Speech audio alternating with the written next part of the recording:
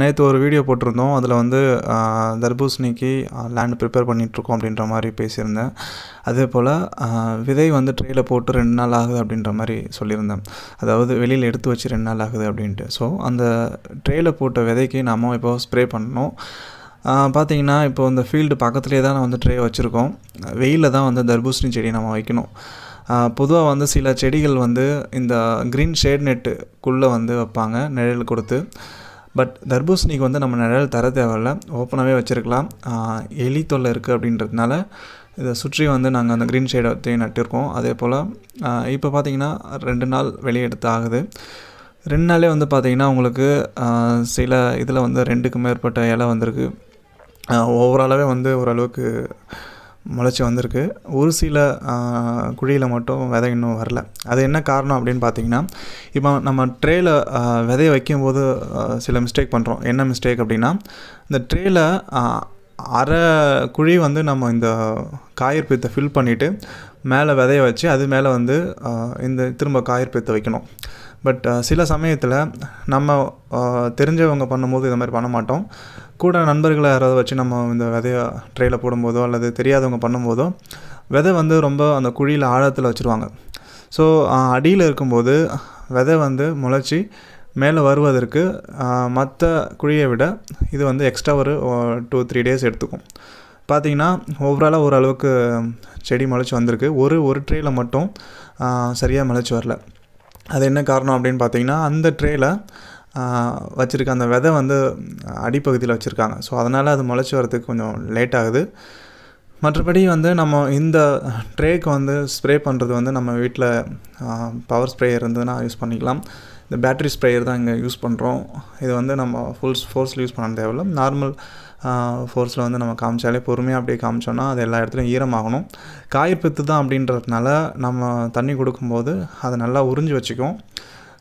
கொஞ்சம் டிலே ஆனால் கூட அது அதில் இருக்கக்கூடிய ஈரத்தை வச்சு அது காத்துக்கும்.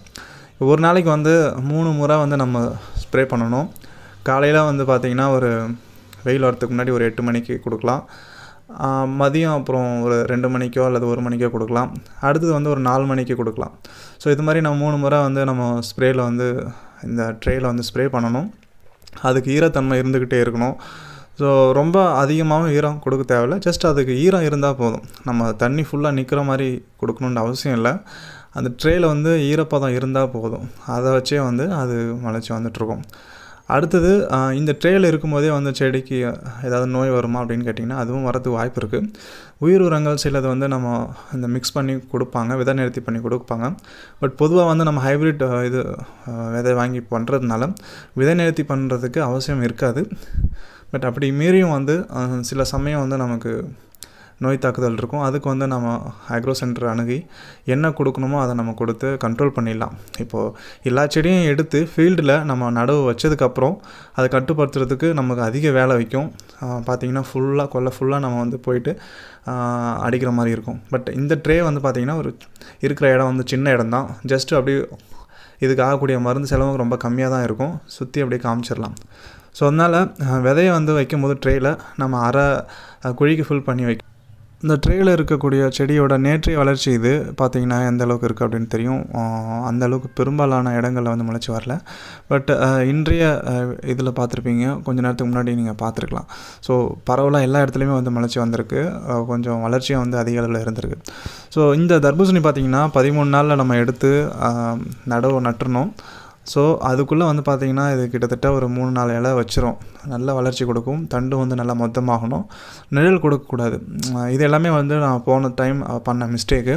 பார்த்திங்கனாக்கா இந்த ட்ரேக்கு வந்து நான் இந்த க்ரீன் ஷேட் நெட்டு நிழல் கொடுத்துருந்தேன்.